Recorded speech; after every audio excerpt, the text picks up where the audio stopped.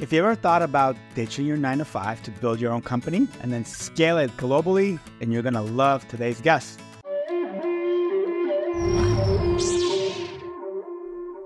Welcome, Paulette.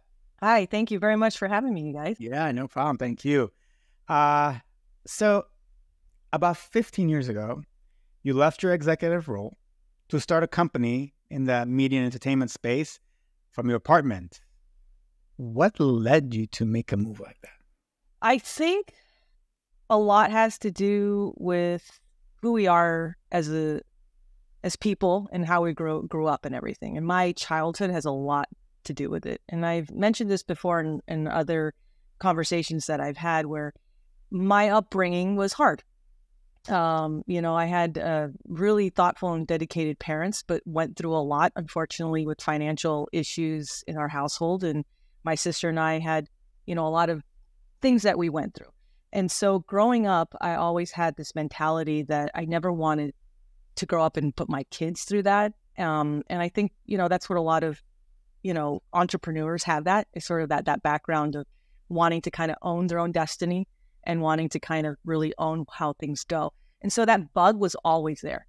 Now, the unfortunate situation is when is that right opportunity? When is the right time to feel that comfort and that okay to do something like that? So that opportunity came up, yes, when I was working at Panasonic, and it was a brand new format called, well, there were two of them, right? Blu-ray and HD DVD. And it was in the middle of what that lovely format war. And I just happened to be in the mix of it. All three of us were. And thought, what, why don't I try this? And if I fail, that's okay. I've made enough good connections. I feel confident in myself as an employee to go back to work again. And maybe I'll come back to Panasonic with my tail between my legs, begging for work. But at least I tried. I really didn't want to be a little old lady rocking in her chair wondering, what if?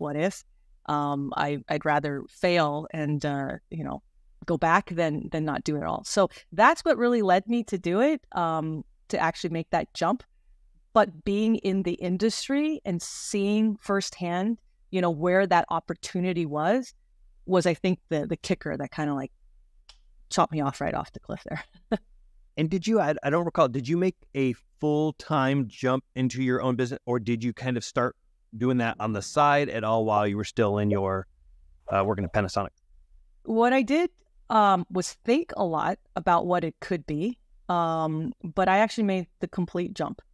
So I ended on a Friday and started, on Monday, basically. So it was stop and then go. Yeah. And was it because you're like, look, there's a big gap here nobody's filling, I'm going to fill it? How did that come about? I mean, back then I didn't think huge. I thought just within our industry. And back then it was sort of what I noticed with the way QC, because we started off as a QC company, was that QC reports were sent back and forth on Word documents or PDF documents and emailed. And, being in project management in the area where we were talking to clients, I mean, it was not really a collaborative way of communicating. And so I thought, oh my God, there needs to be like an online system that people can log in and collaborate with. And, doing QC is a thing. So that was sort of the thought process on there where that gap was. Granted, there were a lot of issue tracking systems in the industry already, but mostly dealing with software or different types of industries. I really wanted to focus on building something specifically for our little industry that we had, our little big industry. Right. But so I'm so curious to that, because to make that leap now, you didn't think at first like, okay, because it sounds like you needed to build some of these solutions. So when you jumped in, call it on Monday, was that you jumping in building solutions, or did you basically already say, hey, customers, I'm open for business, and just build as you go along to that bigger promise, for lack of a better way, or better solution? Great question. So I think, I'm not remembering the exact date, but I think it was December 7th of 2007 that I officially started the company. So it was during the holiday. So there wasn't any opportunity to go get clients or anything. So I used the whole month of December plus January and I went to CES was when I first started having meetings with clients. But that whole December, I built the system. So the system was really a creative name. It was called ORS, for Online Reporting System. was really creative. I just thought, wow, I'm going to go big on this. So that I spent that whole month doing it. So it launched in January. Well, I mean, we were our only users of it, but officially we were kind of ready to go. And during that time period, I also developed some strategic relationships with existing QC companies that weren't in Blu-ray. And that's how that whole thing started. It went really fast. I look back on it, I don't know how it happened, but it happened, and it worked out very well with great people and everything. When did you start hiring people? Was it waiting for revenue or raising money? Like, how did you go about Were that? you QCing behind the scenes? Yeah, you know what? Yeah. I was QCing, hired, I think the first really official person was in December, January, was sort of like my GM or my right hand, sort of from a business standpoint, kind of looking at it that way. We did try to go for funding initially. So I hired someone that I worked with previously in the industry outside of the home entertainment. And he came on, and it was very tough to raise money for an industry that no one really understood, especially with the format war not being finished or completed yet. It's like, why are you calling yourself Blue Focus on Blu-ray? You're kind of putting all your eggs in one basket. And it wasn't a very easy sell to investors. So we did this with no investment at all whatsoever. But our first official hires probably came in March. So it happened, again, really quickly, but it was all self-funded. What was your thought process? So if it did turn out that HD DVD was going to win, would have you changed the name, or would have you just said Blue Focus and made it work? At that time, I just felt like I knew, because the whole thing was like Sony wasn't going to let this one go. So it seemed to me pretty much like, Blu-ray was going to be the winner, even though it was like, it just makes sense. People understand HD DVD better, and it's a bigger, it holds more and all that. It's just the gut feeling was like, go big or go home. It was hard just go for it, right? Be 100% into one thing and see what happens. So what would you say were the biggest challenges in that first year or two as you are barely starting? Cash flow. I mean, having the cash, the stress of retaining, getting your name out there and well known, especially in a sea of other competitors. Now, at this time, I didn't go to business school. So really all I had was an idea and the passion to succeed, right? That's all I had. I knew what I was good at, and I wanted to surround myself by others that did really good at that, and then go out to clients who are in need of this.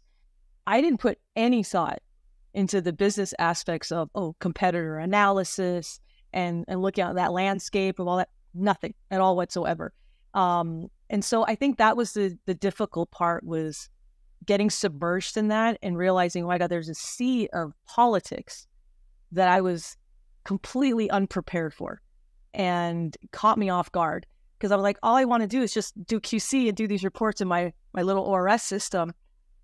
I didn't realize the stuff that I don't think I could have ever prepared myself for. So that was hard, and dealing with that. And I think in June, I started developing heart palpitations from the stress and probably drinking too much coffee and Red Bull at the same time.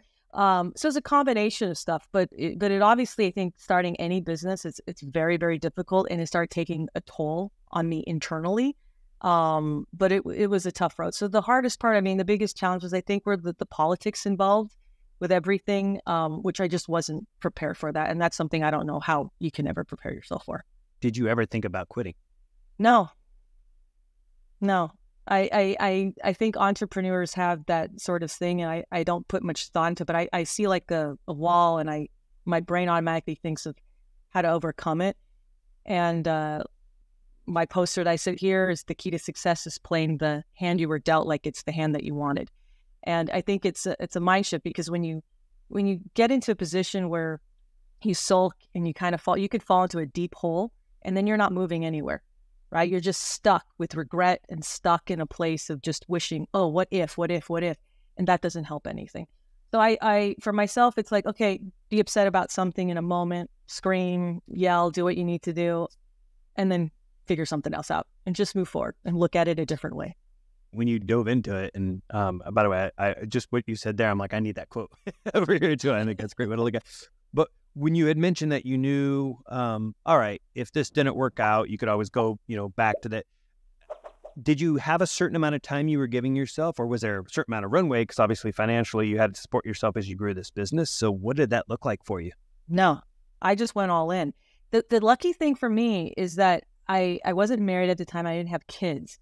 And so it was easier for me not to have that plan, that definite plan. Okay, I need to stop by this time because I could live off of a cup of noodles or something, and it could make a way through it without having to think about that too much. But no, I was gung-ho, like this was going to work. And that was another thing at the mindset. It was like failure wasn't an option for me.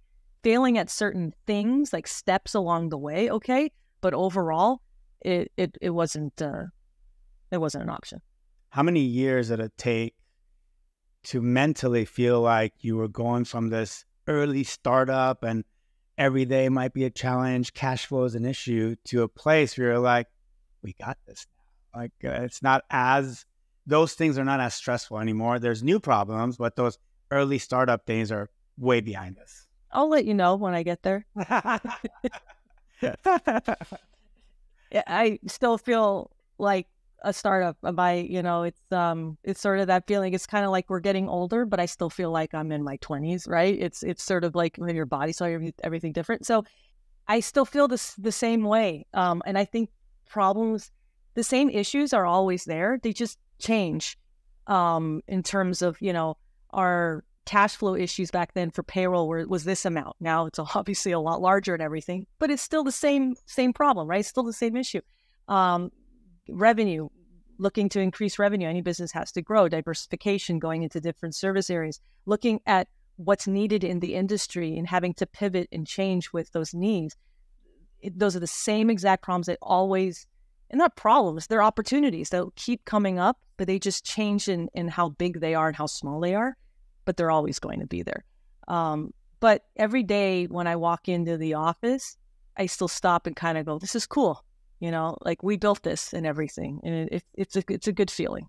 That's awesome. Did you, when you did build it initially, because I know you mentioned not having the, background and experience, for lack of a better way to put it, jumping into building an entire business, which sometimes might be good because then you're not getting in your own way of all. I think a lot of people do that. They come up and they say, oh, well, I'd have to figure this out. I have to figure that out. But it still looks like you did go into it with the mentality that you weren't necessarily looking small, because when you brought in that partner on it, or first hire, it's like you were thinking about it in terms of how do you raise and bring in money. So did you see it? I know at the time it was QC, but did you see it growing to what it became today, or was that just you solving problem after problem?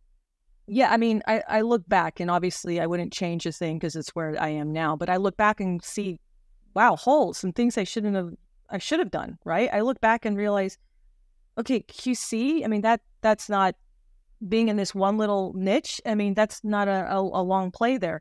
But at the time, yeah, I was solving for a problem that existed in that moment. And any business school or taking anything, you solve problems, yes, taking into account what's today, but you're looking forward to make sure that, your company has longevity and everything. All honesty, I wasn't at the time. At the time, I was looking at something where I could own my thing, have a lifestyle that could support myself, control my destiny in a certain way. And I wasn't thinking gigantic back then.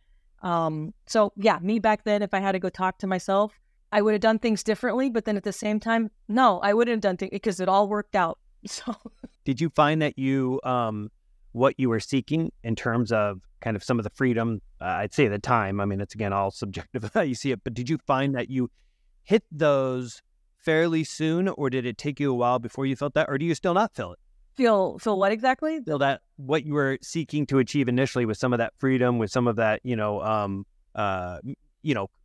working on what you wanted to work on. Like, do you think like what you initially set out for, are you like, I got there in 3 years, or instead are you like, I'm still not there because I keep seeing, a horizon coming, but it's not there yet? I think as entrepreneurs too, we're never satisfied. There's this song by the band Metric that I love, and their lyrics is it ever going to be enough? And it always rings in my head to think, okay, you get to this point and then you want this, right? The grass is always greener, right? I could always have another house or something, you want to move somewhere else. So I think for me, it's every time I would achieve a goal, I can't control it. Your mind kind of just wants to see how more, and it's about yourself. It's like to see what I'm capable of doing, achieving more in that sense. So I got to a point, I think, after the first year where I felt like, oh, wow, I have a real company. This is something for real. And I was proud of that moment. But I always kept wanting to see how the company could evolve.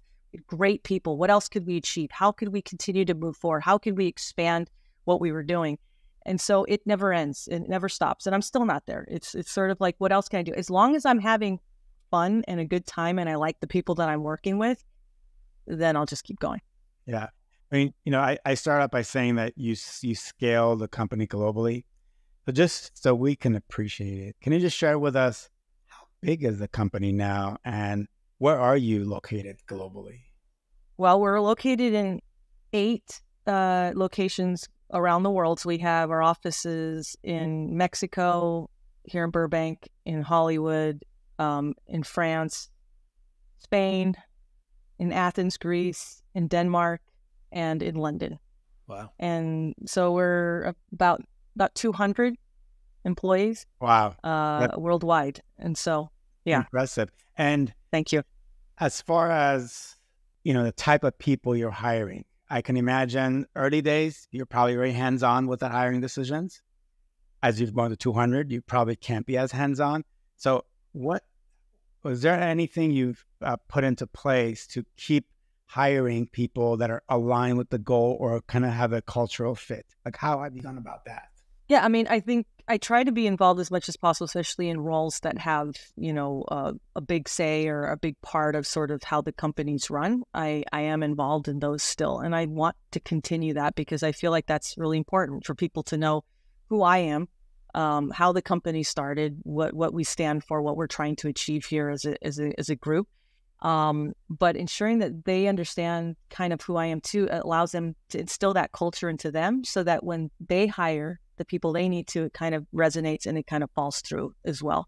So it is important for culture when in the company. It's one of the most important things, if it's not the most important thing. And it's something that I learned when I took my lovely organizational leadership class at getting my MBA. It was the most fascinating part. Everything else, zeros and ones, very strict on the book and everything, but organizational behavior and leadership was amazing to me about how important it is to ensure that company culture resonates throughout the entire organization and how impactful that is with how the company's run and the goals and the successes that it's going to have. So it is something that we really do focus on. You mentioned it, the MBA there. When did you end up getting your MBA? I ended up getting it in 2014 or 15 from Pepperdine University. Yeah, I went back to school because I wanted to be able to get that, and it was a lot of work, but it was I love it. So you were running a company while getting your MBA. That's pretty impressive. Well, unlike most, we were probably able to put into that theories into practice like the next day. Yeah. See, so luckily I took the President Key Executives program at Pepperdine, and that is for owners, or those are key executives of companies. So the whole thing is on your own company. So that's amazing. It was exactly what you're saying. I put it into practice, and it was part of the whole thing. So it was really cool. Like being in a mastermind of some sort. Did you make a lot of connections there too? Because I assume were people doing a similar stage in their business, or? Yeah, some were starting, some everything, but they were totally different industries. And the beauty of that was to find out that other people have the exact same problems. So it didn't matter. It was all the same thing: growth, cash flow, people. It was all the same thing. It's just you're in a different industry, and we all had the same problems, the same successes, and everything. So made a lot of friendships. It was really cool. Speaking of growth, when did you know you were ready to go out for professional money and raise funding? I think it was sort of when I felt like I was driving a Ferrari in a parking lot. I felt like we had something really good, but I needed to get out onto that road, and there weren't enough hours in the day, and I didn't physically have that capability anymore of staying up and not sleeping. I needed help. I needed to build my executive team. It was the one thing that I, promoted within, had great people that worked with me who helped me get where I am. And I'm grateful for every single person that has been with the company. But there was a point when if we needed to get to the next level, I needed to bring on an executive team that could teach me, because it was still a lot for me to learn. Granted, I never was a high executive at corporations before, right? And so a lot of these things I was learning, and I just got my MBA and everything. So I needed to hire smart people that could really excel in the areas that they could excel in. And, the first thing I started off with was my CFO. That was really important. And then moved on from there and everything, and hired an executive team. But that also meant I needed to go out for funding.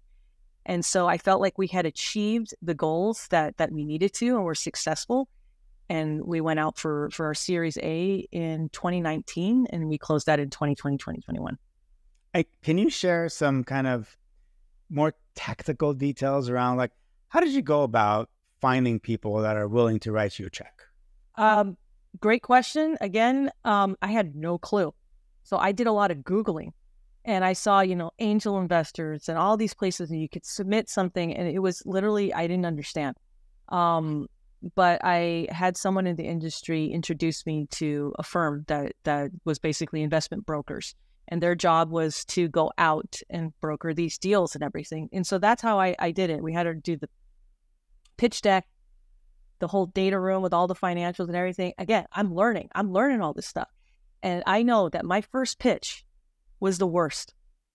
I left my first pitch with a potential investor with my head hanging so low. I sat in that car and I was just so depressed because I messed up. Because the initial thing when you try to pitch is you try to go into your story of who you are and all this. And no, investors just, where are you going? Where is it? What problem are you solving? Yep. How much we're going to make? That's it. And I'm going, this is me. And every pitch got better and better and better. I mean, it was very bad at first. And then I went and took another class on pitches, on how to do pitches. Ended up winning that one amongst the group and everything, which gave me a lot of confidence. And that was actually the pitch that ended up being used for the first investor that we closed. So I practiced. But as far as technical details, man, I had an investment broker, and it was a lot of conversations. Did you have your CFO at that point or not yet? No, this is all on my own. Yeah. So you were doing all the, forecasting, everything that you needed to be able to sell this dream. Yeah. Yeah. With a lot of hats. My neck still hurts. Talk about learning on the job. That's like... Exactly. Did you always have that, I don't know, sensibility to where you would just jump into something and figure it out? Or at this point, was it because you were so deep into it? And I ask that because I think it's something a lot of people do struggle with. And it sounds like one of the key differentiators between the success you did have, because you did just say, I'm leaping and I'll figure it out as I move along. So curious to just hear a little bit more on your thoughts on that. I think a lot has to do with confidence in yourself as well. And I felt confident that if I didn't know how to do something, I could figure it out. Maybe I wouldn't be a master at it, but I could figure it out enough to comprehend what I was talking about, and enough for me to find someone that can help me. So I never felt like there was not a way to do something, because I knew I could figure out something. And so that was always okay. It sounds so simple, but I think it's so, that's still how so many people. It's fear. One time my sister-in-law told me when we had a barbecue at home, and she came up to me and she said, she just stopped me randomly. She just said, a lot of people have the thought or the will to do something. The difference between them and you is you actually just go and do it. And I guess so. I never thought of it that way. It sounds so simple and everything, but I think I just do it and I deal with whatever consequences from it. But I don't just do anything without thought. It's calculated risks, right, and everything. But I think that is what entrepreneurs do, is they go off and they don't have that fear of failing. And as long as they have a good head on their shoulders, and it's not doing something like, I'm not going to go promise someone, hey, I can build a rocket ship to the moon. Okay, that's ludicrous, right? You don't make claims or something that is something that you can't do. So everything I felt like I could figure out how to do. I was going to say Elon Musk might say the rocket ship is completely not crazy. What are you talking about? Moon? What are you talking about? Come on. Mars? Yeah, exactly. I don't know. But I'm with you. I think, yeah. Yeah. Would you say your leadership style has changed as you've been learning on the job? or has it stayed the same throughout the 15 years? And what is your leadership style? Oh no, it's changed, and now we'll go deep into me personally. I am 100% an introvert. I think I had resting face, as they call it. Sorry, that people would, when they'd see me, they'd think you're just not having a good time, and I said, oh no, that's just how I look. That's not what I mean at all. And that's not good for someone who owns a company. And when I first started it, I wasn't aware of this. I just not an outwardly social person. And so I remember an employee coming up to me, and it sticks with me. This is like, I would say 12 years ago, and saying, hey, this person walked by you in the hallway and they said hello to you and you didn't say hello back. And I was like, oh my God, I would never do that. Like, that's just not something that I would purposely do. But it made me realize and become more self-aware. That who I am, and I need to be more aware of how I'm being and how I'm acting. And I wasn't like that before. Before, I just felt like, you do your job and you just move on and everything like that. Not realizing how important, that goes back to the leadership style, the organizational behavior classes that I took and everything. I have completely changed. And I think, again, I talked about sort of Amy Cuddy, changed me, that TED Talk. If you've watched it, fake it till you make it, fake it till you become it. I did fake it. And I went through this period of time of feeling I had imposter syndrome, because I felt like I'm this introvert and I'm pretending to be social because I don't want to come off as not empathetic or being polite and everything. It's just how I am. But I kept being this way until it just changed me.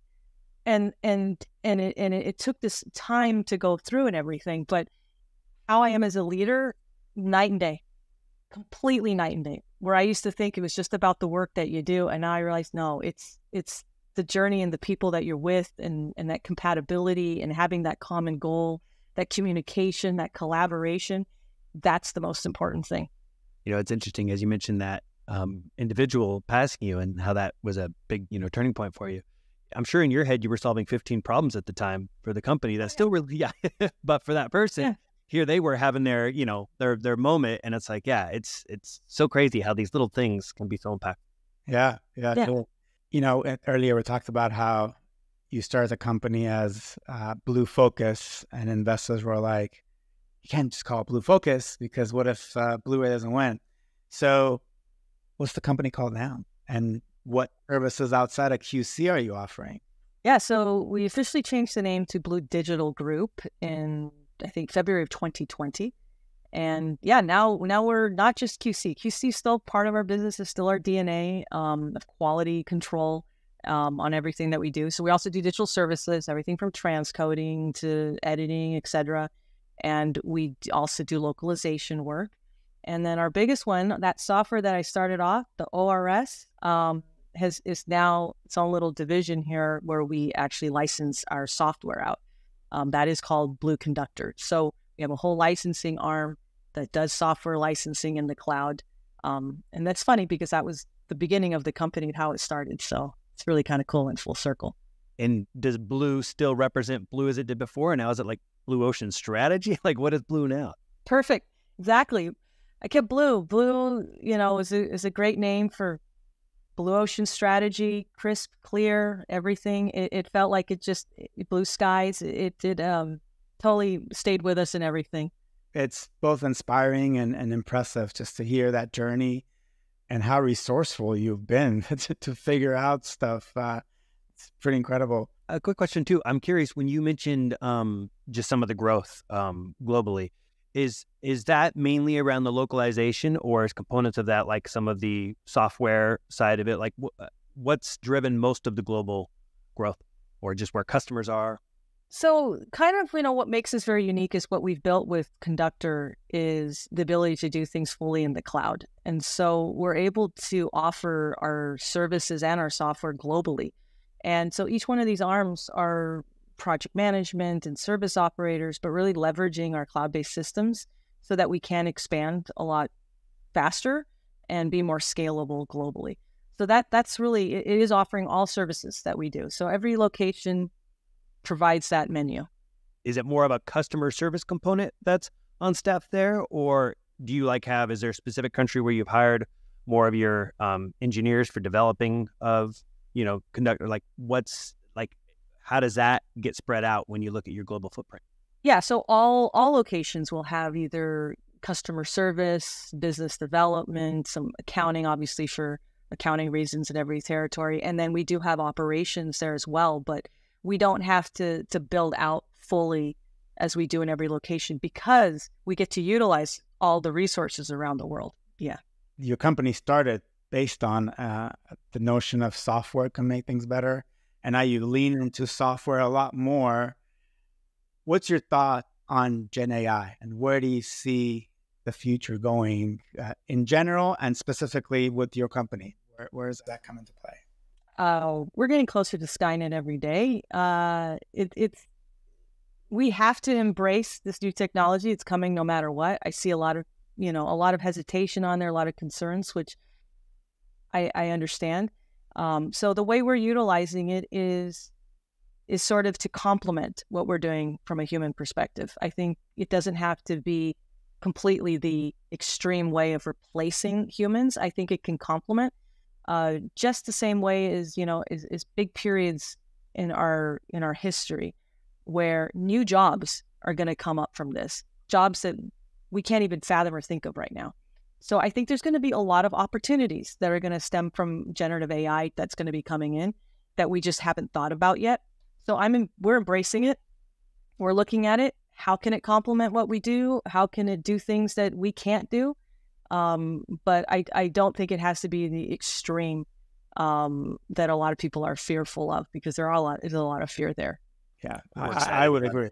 Yeah, me too. I'm excited about it. Yeah. Yeah. Looking back to yourself of the 15, 20 years ago, what advice do you have for somebody that's an aspiring entrepreneur and founder that was in your shoes 15, 20 years ago? I've been asked this question a lot, and I think one of the best ones that I can give is expect things not to go the way you expect them to go. I think, and the reason why is because that's the core of any entrepreneur is that you can do a business plan, you can do everything, but it's going to be your mindset and how you handle the situations that come up that don't go as planned. And so I think at the core, you have to be okay with things not going the way you planned them to go. And if you can get that down, then I think everything else will be okay. Great advice. Right, to kind of round this amazing conversation off, where can our listeners find you? Online, everywhere. We're on Twitter. We're on, X. Easy. Yeah. X. We're on X. We're everywhere. Yeah, we'll make sure to link out to those social media profiles when the episode is released. So, I don't know, Mike, anything else, parting words? No, just congrats on the success. It's been really interesting to watch, and have a somewhat of a front row seat. Maybe I was slightly up in the bleachers a little bit, but to see, work with you when you were project managing, I think even before, yeah, it's like incredible to see where you are now and what you've created. So again, just bravo, super exciting. And Thank you very much. Your wisdom here, I think is going to be incredible for people who are starting that journey or considering that journey. So thank you. Greatly. Yeah, thank you. Yeah, I know. We've grown up together in this industry, I feel like. Right. Yeah, we sure have. Yeah, well, thanks again. And whoever is watching or listening, don't forget to subscribe and follow and share this episode because I think Paulette shared some amazing insights, so you want to share them with others. So thanks again. We'll see you in the next one.